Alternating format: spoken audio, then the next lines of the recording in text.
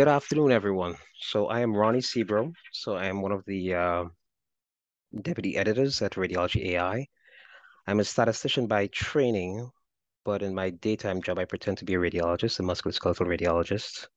So I'm a professor of radiology, orthopedic surgery, and biostatistics at Mayo Clinic. And today I'm really excited because I'll be talking to you about artificial intelligence, machine learning, but in particular, statistics for diagnostics. And this is a very introductory.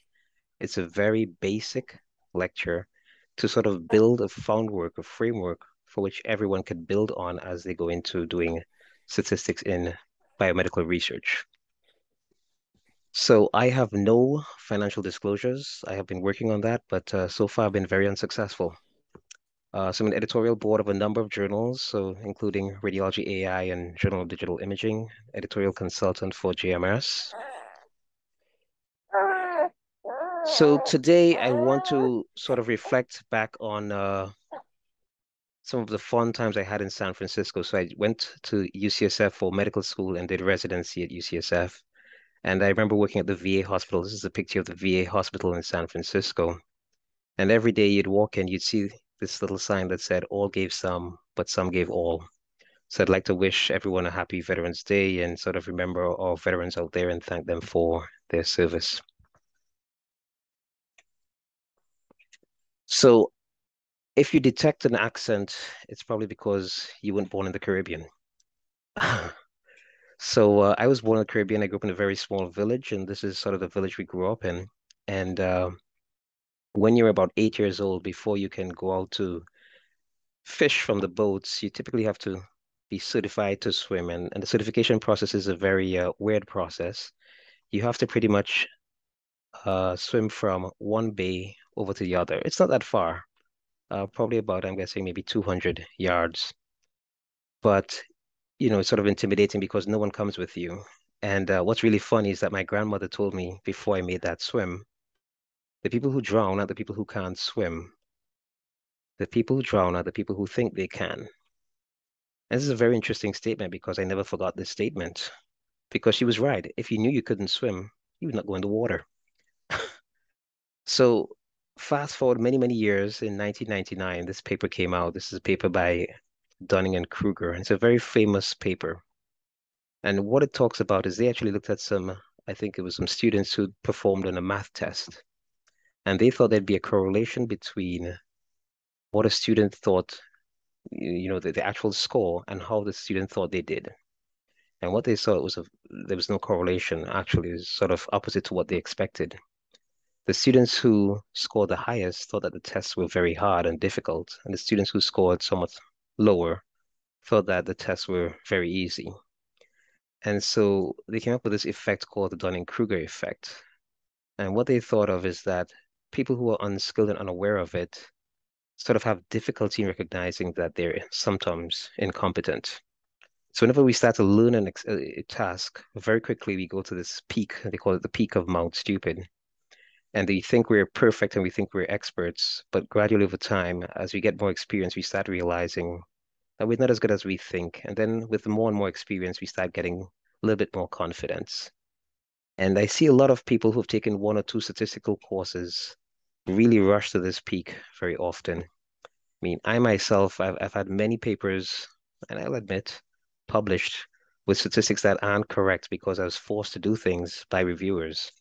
And I really want people to realize if you don't know something, call a statistician. There are tons of statisticians who are really out there, happy to help. So this is a very busy overview slide, but what we'll try to do is cover an introductory statistical course in about 1 hour. So I'll start off talking about types of data. We'll talk about nominal, ordinal, discrete data. We talk about measures of central tendency, measures of dispersion, probability, a few probability distributions, some sampling distributions, hypothesis testing, uh, types of error, power, sample size calculation, comparison of two means, ANOVAs, a few non-parametric tests, and correlations.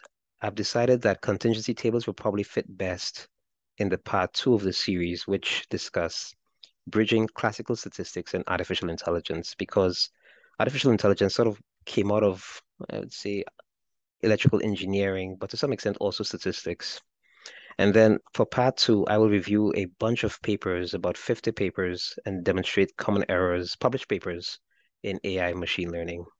Those errors, I don't have any biases against any of the authors. It's just showing, hey, here's an error, and this is something we could learn from. So let's go on to the first type of data. So we'll talk about types of data. So the first type of data to understand is nominal data. So these are usually names of a variable. The names don't have any real value. So for example, here are some zip codes: 90210, 30314, 02115, 94305, 94143. These have no meanings, but these are zip codes that I've lived in the United States.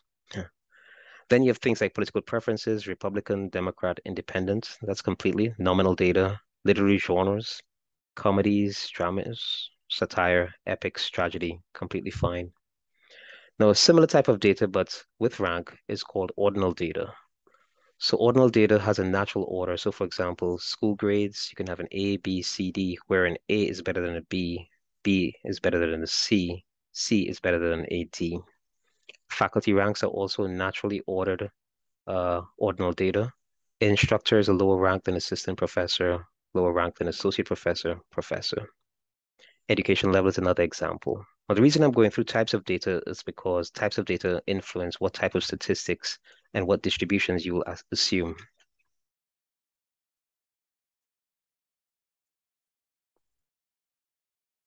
So the other type of data I want to talk to you about is interval data. So interval data sort of classifies and ranks data, but here 0 actually represents an actual measurement. So for example, you can have 0 degrees Celsius, which is an actual measurement, 0 degrees Fahrenheit, an actual measurement. These are actually real numbers. However, in ratio data, 0 is not a real measurable quantity. So 0 is a true 0. So for example, height of 0 or weight of 0, that means there's no height or weight. Then we'll talk about discrete data versus continuous data. So discrete data are sort of whole numbers. These are finite values that can be counted. So for example, the number of ticket sales to a new movie that has come out, that's a discrete number of events, so discrete data. Whereas continuous data is any data that can be measured sort of in an infinite scale. So for example, height. Height is something that you could be 68.752317 centimeters. You can keep going on and on and on for height. So height can take any value between any two numbers, no matter how small those two numbers are. Of course, in math, we have this whole argument about can you measure something? And really, in measuring something, you're sort of limited by the instrument that you're using to measure. Now, whenever someone collects data, one of the most important things to do is figure out, is this data real? Is this data sort of represent what I think? And to describe data, we like to do measures of central tendency. And these measures sort of give the reader or an analyst some idea as to where the data points sort of cluster around. So the most common measure of central tendency one will see something called the mean or sometimes the average. And the mean, if you're talking about a sample, is denoted as X bar. If you're talking about a population mean, it's referred to as the Greek letter mu. So the mean X bar is calculated as 1 over n times the sum from I equals 1 to n of each measurement xi. So that's the average. So for example, let's consider this data set: 1, 2, 3, 4, 5, 6, 7, 8, 9, 10. 10 numbers. And if we were to calculate the mean, we'll add up these numbers. We get 55, and we divide by 10. We get 5.5. So that's the mean. However, if you have a very good research student, say a research student from Egypt, you can be very, very convinced that you have really good data. But if you have a student who enters a wrong number by accident, so say, for example, you have data 2, which instead of entering 10, they've entered 100, you can see that your mean is changed significantly. So just adding a single data point really changes your mean.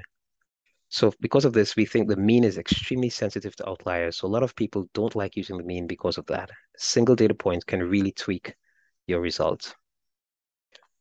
One other measure of central tendency is the median. Now, this is far more robust to outliers. So to calculate the median, what you do is you order the data from smallest to largest or largest to smallest, and you find the midpoint. It depends on if you have an even number of observations or odd number of observations. But essentially, you can calculate the median, finding the value of the n plus 1 divided by 2 rank, or the average of the n divided by 2 rank plus the n divided by 2 plus 1 rank. So for example, here, if you have this data, 1, 2, 3, 4, 5, 6, 7, 8, 9, 10, you find that the midpoint is somewhere between 5 and 6. So your median is 5.5. It's the average of 5 and 6. If you have the same typographical error or data entry error, data 2, you find that the median is completely unchanged, 5.5. So it's extremely robust to outliers. Now, the mode is something that we also look at, but less rarely do we report this in clinical practice. The mode is the most frequently observed value for any variable. It's extremely robust to outliers as well. So with modes, you can have the most frequent number. You can have a unimodal distribution, bimodal distribution, multimodal distributions. So those are the measures of central tendency. So next, I'll talk about the measures of dispersion. So the range is essentially the smallest to largest variable in value. So for example, in that data set that we showed before, 1, 2, 3, 4, 5, 6, 7, 8, 9, 10, the range would be 1 to 10. And if we have the outlier, the data, which is sort of contaminated by data entry error, you can see that the range goes from 1 to 100. So the range is actually very sensitive to outliers. So you'll find that most people will not report range in papers, although some papers will ask for it. The interquartile range is a little bit more robust. And what this is the range between the 25th percentile and the 75th percentile in value. So here with this data, you can see that the interquartile range is 2.5. That's the 25th percentile. That's halfway between 2 and 3. And the 75th percentile is halfway between 7 and 8, 7.5. If there is an outlier, what we have is no change. The interquartile range stays relatively, well, it stays unchanged. So it's very robust to having outliers, either large outliers or very small outliers. So some people will, if you have a very skewed distribution, report a median with the interquartile range. I think most journals prefer to have mean plus a standard deviation. Let's talk about the variance in standard deviation. So the variance, if you're talking about a population, it's sigma squared. If you're talking about from a sample from a population, it's S squared. So sigma squared is equal to 1 over n times the sum of the xi's minus mu. This is if mu is known, so you can have sigma squared. If mu is unknown and it's from a sample, we use x bar as a proxy for mu. So we lose, so we use n minus 1 as a denominator here rather than n. So s squared is equal to 1 over n minus 1 times the sum from 1 equals n to xi minus x bar all squared. And the standard deviation is just the square root of the variance. Because we're looking at these differences from the mean, and the mean is affected by outliers, it's also sensitive to outliers. Final measure of dispersion is the coefficient of variation. Sometimes you'll see this considered in a lot of economics journals. They like to talk about this, the relative standard deviation. And what they do is just divide the standard deviation by the mean. And that sort of gives them an idea of, the coefficient of variation. This is also because it depends on two things that are sensitive to outliers. It's also sensitive to outliers. So we're going to switch gears Ronnie, a little. Yes. I had a question about significant digits. You kind of alluded to, depending on the field, folks may get particular about significant digits for measurement. The one case that I'm curious about in particular is when your outcome or when you're reporting a mean, like in a paper, or if your outcome is a mean, where wouldn't your significant digits kind of follow central limit theorem, kind of depending on your sample size? So if you have more measurements, you can get more precise than maybe the centimeters you have on your ruler or whatnot. And I'm just curious on what your statistical perspective is on that for reporting. Oh, wow, that's a very interesting question. So let me see if I understand your question. You're saying that say we measure people's heights and we're getting numbers between 68 and 75, let's say, I don't know, 75 inches, because we're using an inch ruler per se. Yep. But when we get the mean of those heights, we may end up with like 70 inches. But the mean will Yes. be something 70.1467. Yes. And it's the 0.1467 you're concerned about. You're guessing that from central limit theorem, we should be able to go further than the actual limits of resolution of the ruler rather than Exactly. When we're reporting the mean, we know the mean to the standard error based on our sample size. So square root of n divided standard error is divided by square root of n for our standard deviation. And so if we have like 1,000 people, we can report that mean more accurately than we have if we have 5 people. that is And same true. thing with in imaging, for example, we may report like a mean outcome for like so for cartilage, we do cartilage No, no, often in my work. I see what you're Yeah. saying. I think that's true. I'm just trying to wonder what if happens if you have some sort of ruler that's biased or some sort of measurement that's not true, or is it not uniformly biased? Is that going to hold up all the time? I think for practical purposes, yes, that's correct. I think most journals will do that. You can get a much tighter estimate of your mean from a larger sample size, is what you're saying. So I Yeah. agree with you. Cool. Okay. Thank you. All right, so we're going to move on. Thank you so much for that great question. So probability. So probability is a very interesting topic. It's not natural at all. Let me see how many. So we have 19 participants on this chat. I'm about 50% likely for this to work. We have about a 1 in 2 chance of 2 people on this chat sharing the same birth date. Hmm. If you had a larger sample size, I'd do it definitively, but you only need about 40 people on a call to guarantee that 2 people share the same birth date, which is something that's not naturally intuitive. So let's talk about probability here. So in terms of this, I'm doing a 2 by 2 contingency table, and what we have is the gold standard, which is, I'm going to say disease, and no disease. And then we have our test statistic or our metric that we're using.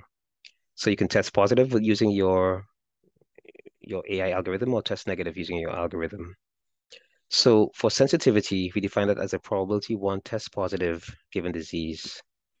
So in this situation, the probability of having disease is A plus C. Probability that you test positive, that's A divided by A plus C. So your sensitivity is A divided by A plus C. So sensitivity is also called recall, and you'll see this very commonly if you go to the IEEE journals. They talk about recall quite a lot. We call it sensitivity. And I have this little mnemonic here. I have the mnemonic, something that sort of helps you remember which is which. If you're sensible, you have great recall. You could use it if you like. And sensitivity sort of ranges between 0 and 1 or 0% to 100%. The specificity is slightly different. So this is the probability that one tests negative given there is no disease. This is disease complement. So the probability of having no disease is B plus D. Probability that you test negative is D divided by B plus D. So again, specificity ranges from 0 to 1, or some people report in percentages 0 to 100%. Now, the accuracy is what you want to have is all of your points on the diagonal. You want to have everyone who tests positive to have the disease, and everyone who tests negative to have no disease.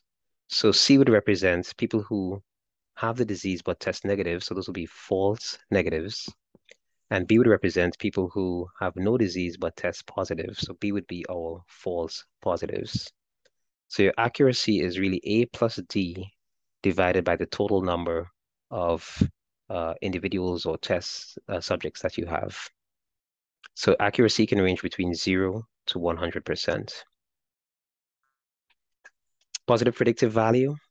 This is the probability that someone has a disease given they test positive. So the probability that you test positive is it's A plus B. There's people who test positive A plus B. And the probability that you have the disease is A divided by A plus B. So this is also known as the precision. So P for positive predictive value and the P for precision. So that's how you remember it. So when they say precision, positive predictive value, when someone says recall, well, if you have good recall, you must be pretty sensible, sensitivity. Negative predictive value is the probability that you don't have the disease given you test negative. So the probability that you're testing negative, well, the number of people who test negative is C plus T, and the probability would be D divided by C plus T. So this is your negative predictive value. Again, both range from 0 to 1 or 0% to 100%. Now, a lot of people talk about prevalence, and the prevalence is just simply the probability of having the disease. And here would be A plus C divided by A plus B plus C plus D. So this column divided by, well, this cell divided by this cell. Now, it's very important that a lot of the studies we do are retrospective in nature, and they're sort of case control studies. So the prevalence is artificially inflated. So this is not a true prevalence per se. That's why I have this little asterisk here. Now, also in IEEE journals and also in our journal, you'll see people talk about the F1 score. So the F1 score is the harmonic mean of precision and recall. So the harmonic mean of the positive predictive value and the sensitivity. So that's equal to twice the recall times the precision divided by recall plus precision. And that ranges from 0 to 1. If you have an F1 score over 0.8, most people are pretty happy around that number. Now, in the diagnostic testing world, we like talking about positive likelihood ratios because people will always say, okay, you have an AUC of 0.8, so what? And so the positive likelihood ratio really helps guide what you should do and if this is a good test or not. So this is the sensitivity divided by 1 minus specificity. This ranges from 0 to infinity. So if you have a positive likelihood ratio greater than 10, this is a great test. It's a large increase in the likelihood of disease. If you have a likelihood ratio of 1, no real change in the likelihood of disease, this is not a very good test.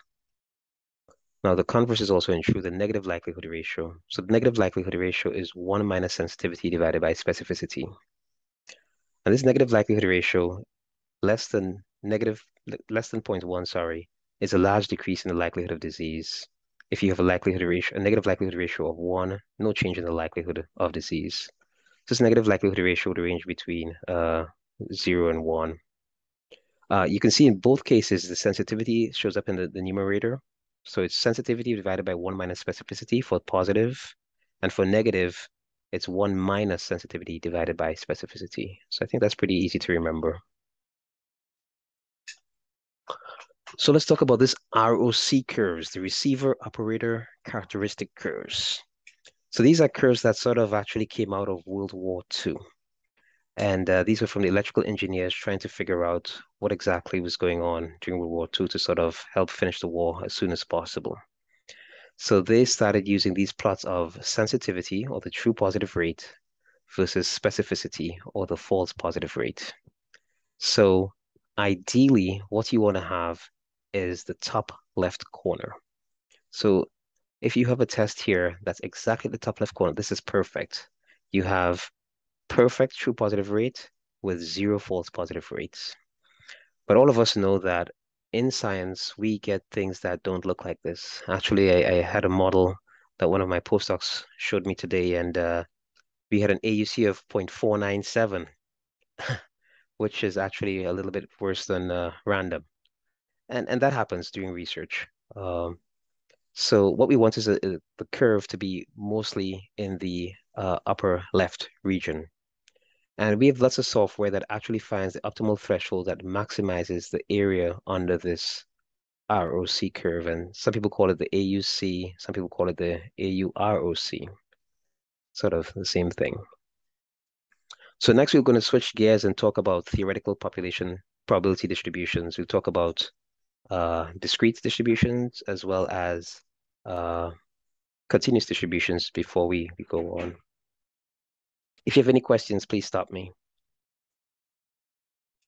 So first, I'll start with the binomial distribution. This is a very common distribution. Binomial distribution is actually a sum of n independent Bernoulli trials. So Bernoulli trial, the most common Bernoulli trial we know about is the coin toss. If someone tosses a coin and asks you what's the probability of heads, if the coin is already tossed, the probability of heads is either 1 or 0 because it's either heads or not heads.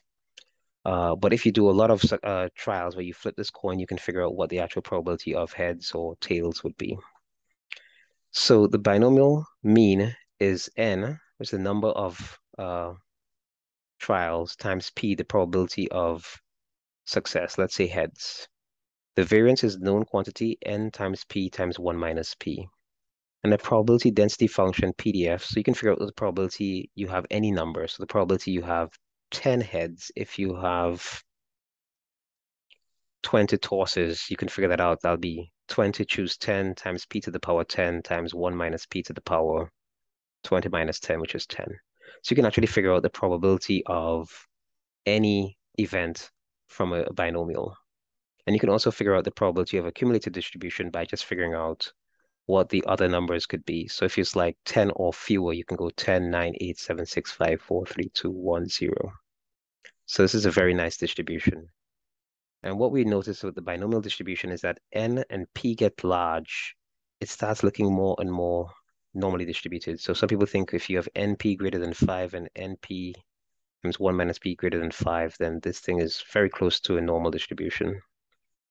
But of course, it cannot be truly normal because this is a discrete distribution and normal distribution is a very continuous distribution. The next distribution I'll talk about is a very nice one. This is a Poisson distribution. This came out of France. This is a discrete probability distribution, and it's used to express the probability of a number of events happening in a fixed interval of time. So this is, for example, the number of kidney biopsy complications one has per year is on average 5 with some variance 5. And you can start looking at your data to figure out, is there an outlier year or what's going on? You can actually do something a little more fancy using like a Weibull distribution to figure out, are we having too many complications or too few complications? So what's cool about the Poisson distribution is the mean is lambda, variance is lambda, and the probability density function looks like this.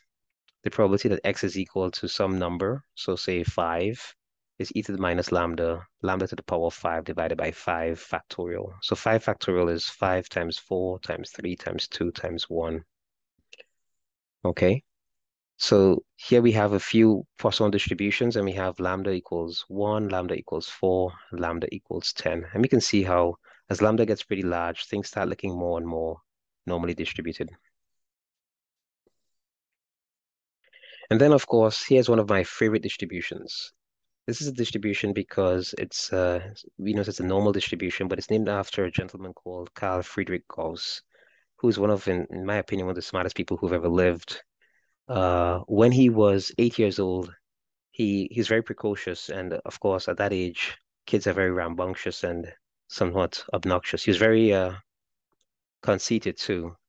So his school teacher put him out of his classes one day and said, "Do not come back in here, young Carl, until you add up all the numbers from 1 to 100. And he went outside, and within like 2 minutes, he came back inside and said, "Oh, 5,050."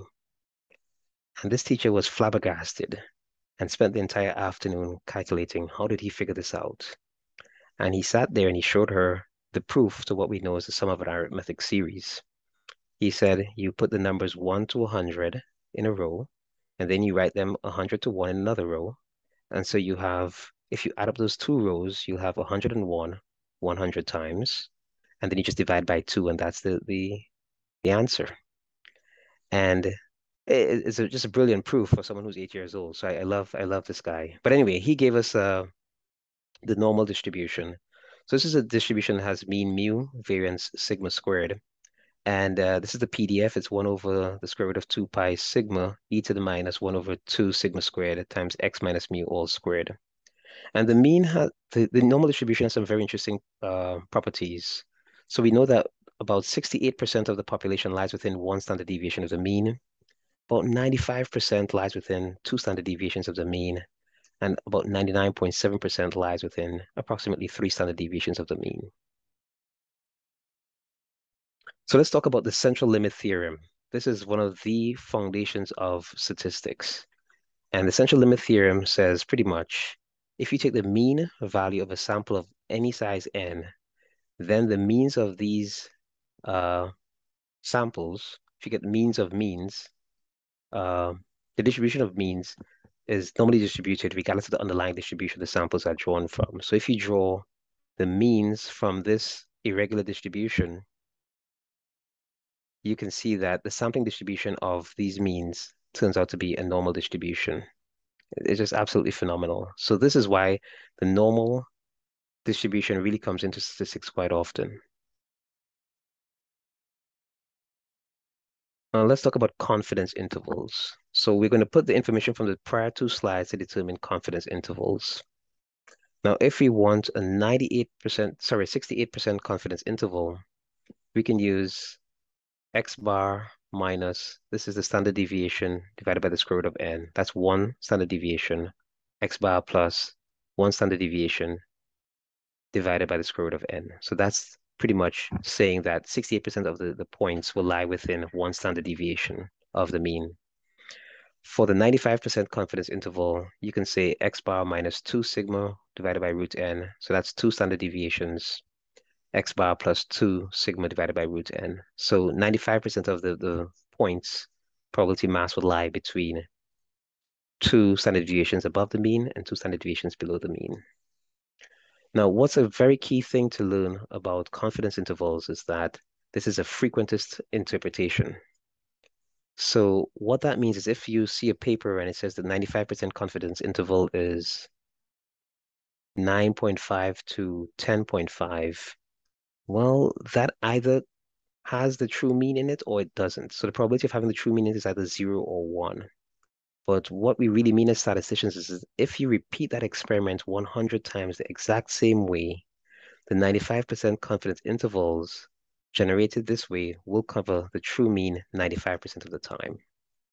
So a single realization, a single experiment will either cover the true mean or not. Now here's the little bit of a feedback session here. We're going to do the scientific method. So for the scientific method, we must understand that proofs are really only possible in mathematics. So in the biomedical sciences, what we have done is we sort of make a conjecture or hypothesis, null hypothesis, and the basis is that we want to reject that null hypothesis. So in science, we really need to understand the knowledge of logic rules. So let me give you some examples here of logic. So for example, if it rained, this is a truth statement, and then here's a claim to follow. So the truth statement is that if it rained, then the ground is wet. So I'm going to claim the ground is wet, therefore it rained. Is that a true statement or not a true statement? Does anyone know? True or false? You should know, but I don't know. Anyone wants to say anything? False. It is false. Yeah. Oh, sorry, go ahead. It's false. Why is that? Oh, I forget the exact the formal term for it, but the fact that the ground it's post hoc ergo propter hoc. It's Well said. yeah. It's the consequent is This is the followed. fallacy of asserting Yeah, it's an assertion, consequent. but it doesn't cover every possible condition in which Exactly. Exactly. the posterior is true. So this is the fallacy of asserting the consequence. This is perfect. And what about the second one? It did not rain, so the ground is not wet. True or false? It's false. It's actually just the converse of the first statement. So this is the fallacy of denying the antecedent. Chuck, you're on fire here. Excellent. So these are the logic games that you have to go through before we start learning statistics so that we understand. I had Aristotle was my logic teacher. Oh, really? Yeah, I've been around at this a while. Chuck, have you heard of Aristotle, Plato, Socrates?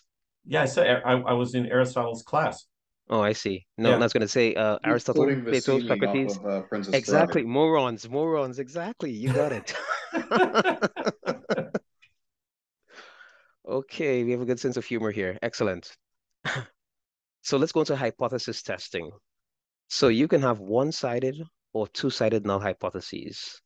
So one-sided hypothesis would look like something like this. Men weigh less than women on average. So the null hypothesis is that the mean weight of men is less than the mean weight of women. And you can have the one-sided alternative here would look sort of different. It'll be on average, men weigh more than or equal to women. So it's the mean of men is greater than or equal to mean of women. So this must satisfy. So any two numbers must be either equal to, greater than, or less than each other, right? The two-sided null hypothesis is slightly different. So we use the equal statement here. So we'll say men and women weigh the same amount on average. So that's null hypothesis.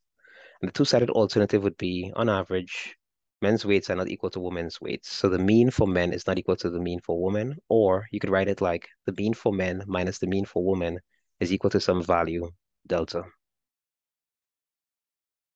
So let's talk about errors because these are very important. These errors actually came out of, drum roll, the legal system.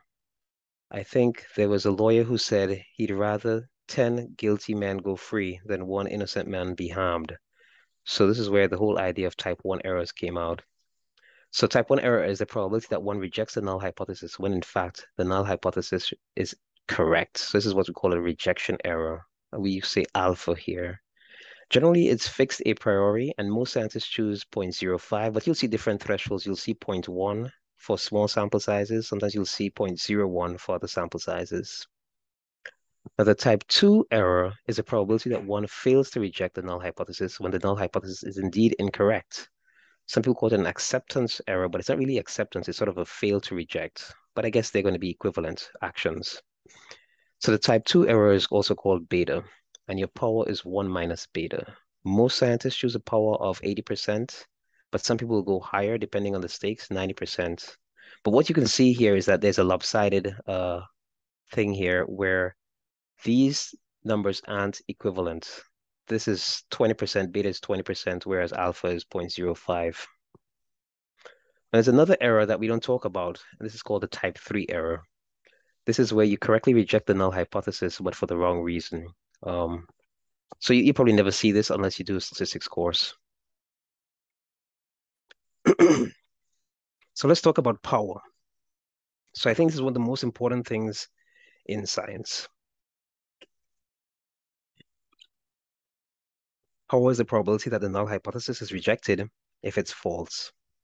Now, I've seen multiple studies where they're claiming drug A is equivalent to drug B, and they have a very small sample size, and you know that there's just not enough power to say that they're equivalent. There's no chance you're going to reject the null hypothesis because it's too underpowered. And this sometimes leads to really, really bad science because the conclusions made are incorrect. So what we do is under the null hypothesis, this first, the leftmost curve is the null hypothesis. We figure out what are our thresholds to reject. So we reject if you hit the alpha over 2 threshold on this side or the alpha over 2 threshold on this side. So this is the rejection zone where we reject. And then we consider the same the distribution under the alternative where mu naught minus mu 1 is equal to delta. And we consider this original threshold where we would reject the null. What if this is correct? What is this probability here? And this is beta. And we fix these numbers to calculate our sample size. This is how we get our power statement, and this is how we get our sample size calculations. So when we do sample size calculations, it's pretty much a function of your type 1 error. Usually it's two-sided, so it's alpha over 2. If it's one-sided, it's just alpha, plus beta, which is your type 2 error, times sigma divided by whatever difference you think you're going to see, squared. So you can see that if you use a larger type 1 error, so bigger alpha, you're actually going to change the sample size. Same thing for beta. And if your delta is smaller, you need a bigger sample size. So the smaller the delta, the bigger the sample size that you need. And then we also do other things too, where we figure out if you need dropouts, you can actually, if your sample size you truly need is 44, fine. But if you have 20% of dropouts, you just divide 44 by 1 minus dropouts, and you can get the true sample size that you'll need. If you have a very large sigma, like the standard deviation is large, you can see that this actually causes the sample size to be larger. So you really want something with a very tight distribution. So let's talk about dependent versus independent samples. And this has very, very tremendous implications for machine learning because we use a lot of these paired type test systems in machine learning. So for example, this is a dependent test. Let's talk about dependent tests. If a doctor wants to know if a new drug reduces blood pressure, the study design, doctor measures the blood pressure of 20 patients before and after using the drug for 1 week. Because it's the same patient that we're measuring, each patient is going to be correlated with his or herself. And so you actually end up having a paired set of measurements. So what we're looking at here is a difference in the post versus pre-measurements. So this is a paired analysis. Sometimes this is another example. The doctor wants to know if a DEXA device is working well. So what they do is they repeat the measurements on 30 consecutive patients immediately after each other. So these are duplicate measurements. In AI, we actually do this. We have like the same test data set, but we're going to apply maybe a random forest classifier, maybe some sort of gradient boosted machine neural network, just to see how each test performs. But it's the same data set, so these are paired type data. We also have naturally paired data. So, for example, doctor wants to evaluate if a new drug affects eye redness, administers the drug to the right eye of 20 patients, placebo to the left eye. So you have two data sets in which the left eye can be paired with the right eye. So the left eye is sort of the control for the right eye. So these are naturally paired environments. So in MSK radiologists, we see this with knee analyses, we see it with eye analyses. And what's really dangerous is sometimes some people will actually analyze the right knee and consider the left knee as completely independent, and that's not exactly correct. So here's an example of what it looks like. So you'll have like, this is a subject, 10 subjects. Here's your pre-score, here's your post-score, here's your difference. And what happens is this will actually follow a t-statistic, and the average distance, D is the average difference of all these paired measurements, and S is the standard deviation of D, and N is the total number, in this case, 10 subjects. So we have to thank the Guinness company for this T statistic because this actually came out of Guinness Brewery. So this is the student's T statistic. And this statistician worked there as a master brewer, but you couldn't publish anything because it was all Guinness's intellectual property. So they just published this thing under the moniker, the pseudonym of student's T statistic. So here you can compare two means now, but this time we're looking at independent samples with known standard deviations. So you can have the mean. And my wife saw this slide and she said, too many equations, Ronnie, too many equations. So you can compare the mean, mu1 equals mu2, and here's the alternative. So this is a two-sided test. And here's your z statistic. This is assuming that you know the standard deviation. So your confidence interval will be x bar, x1 minus x2, plus minus the appropriate z threshold, and here's the standard deviation. Now, sometimes you don't know the standard deviations, and if you don't know the standard deviations, then we have to estimate them using the sample standard deviation. And here, instead of using the z statistic, we'll have to use a t statistic. Now, sometimes we assume that we don't know the standard deviations, but we also think that they're equal in both samples. So we assume that the standard deviations under mu1 and mu2 are the same. So then we just use the pooled standard deviation, pool variance. And this is the same t statistic. And here's the n plus 1, n1 plus n2 minus 1 degrees of freedom. So this is just a pooled estimate when you assume that the null and the alternative have the same variance. Now we're almost finished, and we're going to just talk briefly about the analysis of variance. So I talked about comparing briefly two means where you can actually know the standard deviations or you don't know the standard deviations, but what if we have more than two groups? So what if we want to compare the mean income levels between zip codes 90210, 30314, 94305, and 94143? So we use a test called the analysis of variance. It's a very interesting test. So here's what it looks like. So what we do is we look at within the zip code, we calculate each person's income minus the mean for that zip code squared and average it over all zip codes. And then we look at the between. So for every zip code, what's the mean for that zip code minus the overall mean for the country? And you add that up, and then you have the total. So what we have is the sum of the squares within compared to the sum of the squares between. The numbers of degrees of freedom is k minus 1. This will be n minus k. So this takes on a chi-square distribution because it's usually a normal minus a normal. So that should be normal. And when you divide a chi-square distribution by degrees of freedom, you end up with the ratio turns out to be an F distribution. So what we have is the mean sum of squares within, the mean sum of squares between, and the ratio of this number is an F statistic with k minus 1 in the numerator, k minus 1, and n minus k degrees of freedom. This is the analysis of variance test. This is to compare multiple means between several groups. So we'll talk briefly about non-parametric tests. So when I talked about comparing the means, we're doing normal type tests, and these are parametric tests where we knew the sort of underlying distribution. We assumed that we knew the underlying distribution. But what if the data doesn't follow any known distribution? If you have a large enough sample size, you can get away using parametric tests. But if you have a small sample size, most people like to use these what's called distribution-free or non-parametric tests. I'll just talk about 3, but there are several non-parametric tests. So for peer-dependent data, we use the sign test or the Wilcoxon sign rank test. And for independent data, we'll use something called the Wilcoxon rank sum test. Some people call it the Mann-Whitney U test. So here's a little example of sign tests. So for example, I'm just showing you again. We had pre and post, or group 1 and group 2, sorry. We had 5.5, 5.0, 4.5, 4.5. And we just put the signs here of the differences. Negative, negative, negative, negative, well, positive, negative, negative, negative. And then so we assume that the null probability is 0.5. We use a binomial distribution. N equals 10, P equals 0.5, and we can calculate what the probability we see this value, something as extreme or more extreme than what we've noticed. And this is, of course, statistically significant. This is highly unlikely that there isn't a difference between these two groups.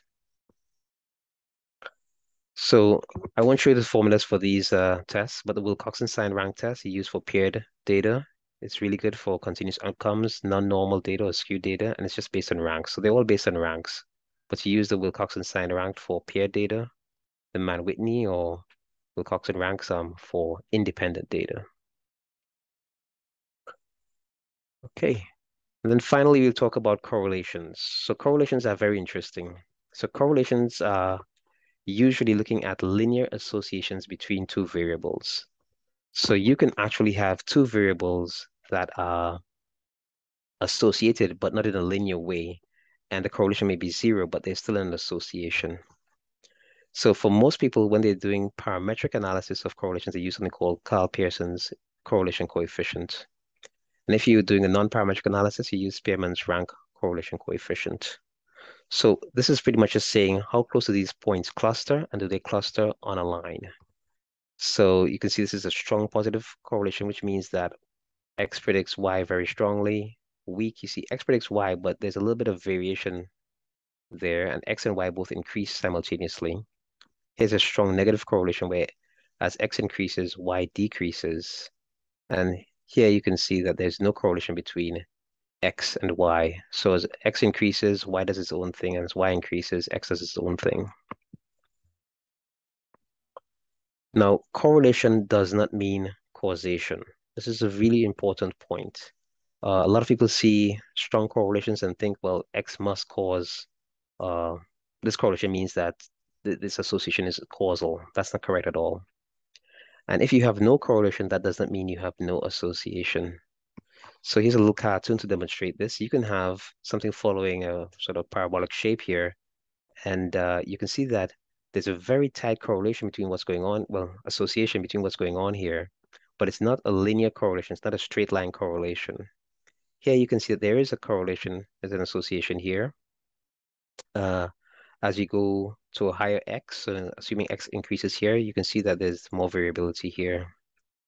This is an example of no association, that as X increases, the variability of Y is pretty much the same. It's just all over the place. And here you can see this is a positive correlation here. So back in the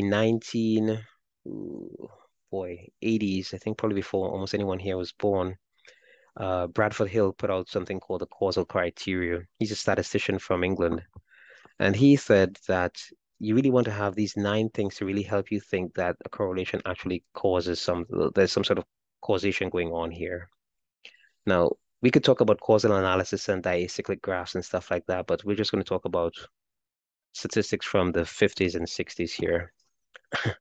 So first thing he talked about was the strength. So if you have something that has a really large effect size, like jumping out of a plane with a parachute, then you have you survive that. That's something that's really, really large effect size, because most people who jump out of planes don't really survive. It talks about consistency, meaning that the study is reproducible and you're seeing the same effect over and over. Something that's really highly specific. The more specific, it's more likely to be causal. Temporality is something that's very important. The cause must precede the effect. So if you have something, the effect somewhat temporarily in front of the cause, then the cause is highly unlikely to have caused the effect. Probably did not cause the effect.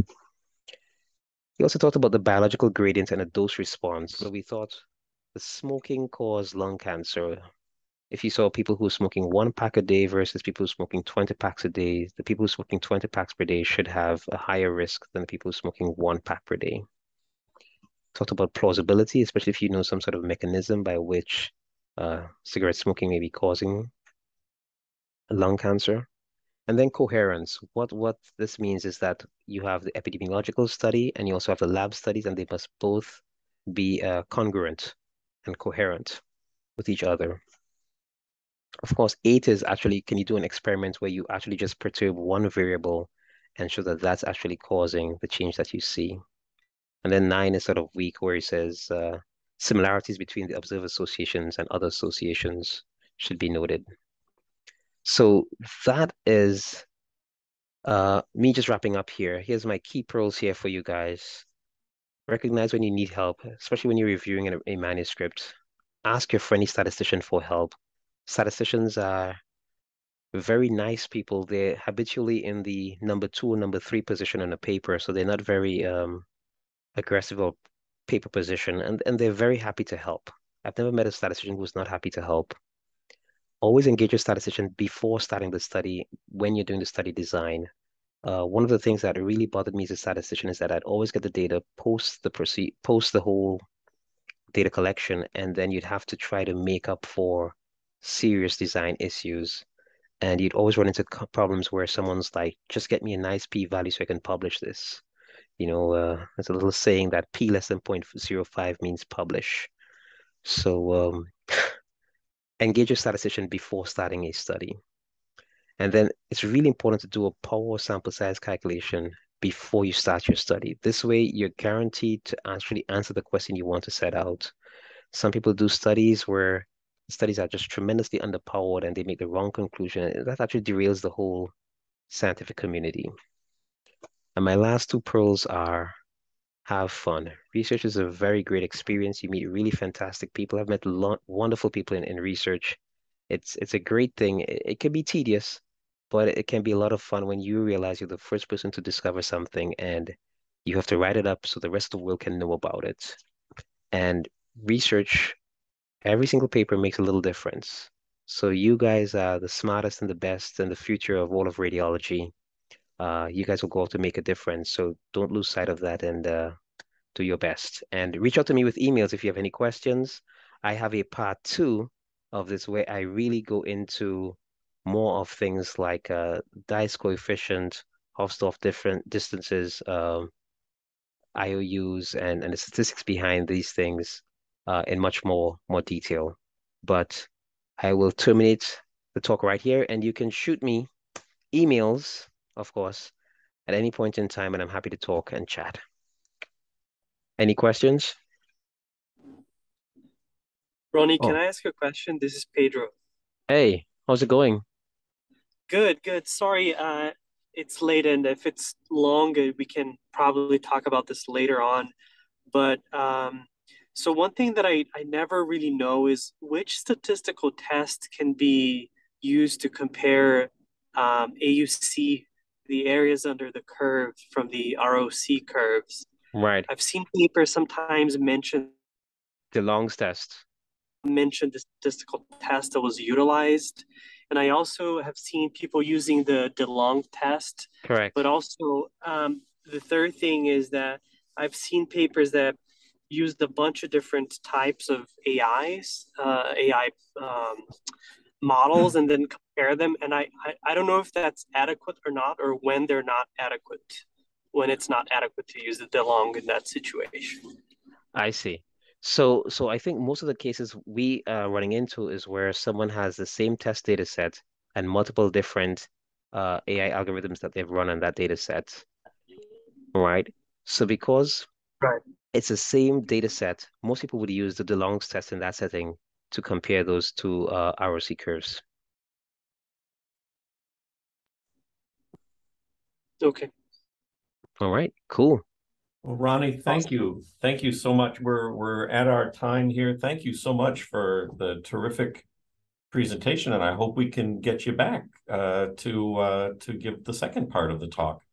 The second one is a little bit more technical, but I think it's much more needed today for everyone to really, who's doing a lot of AI research, to sort of understand the nuances of what's happening and what are the null distributions under all of these things. Because we assume certain things that aren't necessarily always true. Yeah. And Well, then of course, my funniest thing is that I know that, like if we measure heights and weights, they sort of shake out as a normal distribution. But do random things from a computer shake out as a normal distribution? Who knows? There's some interesting questions to be explored. Excellent. So Terrific. let's Hey, see. thank you. And to everyone, our next session will be talking a little bit about writing skills. And actually, Ronnie, you've got me motivated. I think I'm going to have to give a talk on probability and Bayes nets. So, Oh, okay. Good. Excellent. all right. Thank you again, and really appreciate the presentation. Thank you so much for having me. This is All right. wonderful fun and excellent. And Gianmarco, I'm going to respond to you offline. All right. Thank you so much. No Thanks, problem. everybody. Thank you. Take care. Bye.